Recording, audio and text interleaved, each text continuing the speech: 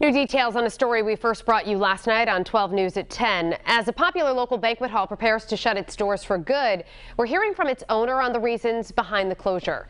12 News reporter Anita Buffoni is live in Swansea. She just talked with the owner of the Venus de Milo a short time ago, and this place is a southern New England staple. Anita.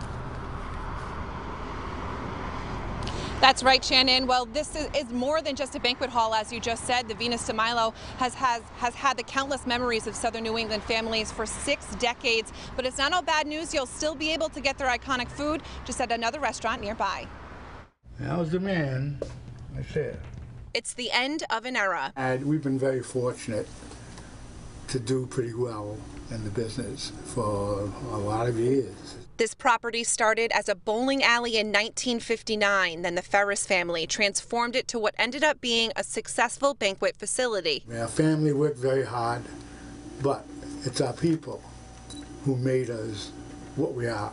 Owner Monty Ferris says he is closing the business because of major losses due to the pandemic, coupled with his decision to retire. The Public's radio political analyst Scott McKay was a writer and producer for the Providence Journal Follies, a former long-running political roast held every year at the Venus de Milo. It was just sad that this place that was such a magnet for all kinds of folks in southeastern New England is now unfortunately going to be one of those other places like Almack's, where we say, well, you take a left where the Venus used to be. Their iconic food will still be available just at Monty's other restaurant, Jillian's Sports Pub in Somerset. Monty hopes to bring the Venus food to Providence in the future. It was an amazing one. The memories, the celebrities, I would never believe I would see. The 59,000 square foot facility is now up for sale, and Monty says he hopes it can be bought and used as another banquet hall.